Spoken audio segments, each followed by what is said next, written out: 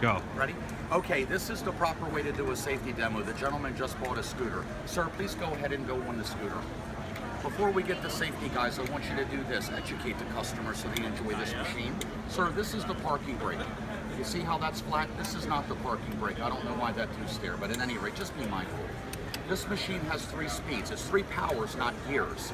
So it's a bit counterintuitive in the sense that if you're going up a hill in a car, you want to be in low gear. With this, it's power. Electric is different. So if you're going up a hill and you need more power and the thing's petering out, just kick it in. You can shift on the fly into more power. Okay. One turn of the light is one turn of the key is on. 2 turns is on with the headlight. Guys, show them how to open the cell phone holder, and be mindful that they turn the switch on for the USB charger. Okay, you can just leave that on. It doesn't draw hardly anything, so I don't want you to forget and have that off and think your charger's not working. Here's your throttle. Here's your brake. Okay, now for the safety part.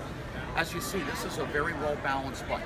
Okay, I designed it for that reason. It will turn. That's why it does what it does. It will turn on its own axis. This thing has extreme power, but this is a driver's bike, and responsibility comes with it. Now, as you can see, lean back and just be relaxed. Okay. Now he can sit here. It's fine. Watch the birds, watch the trees, watch movies, or whatever.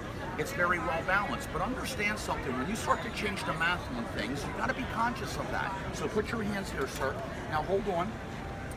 Now, this is a backrest. It's not a recliner, for goodness sakes. I tell people that way.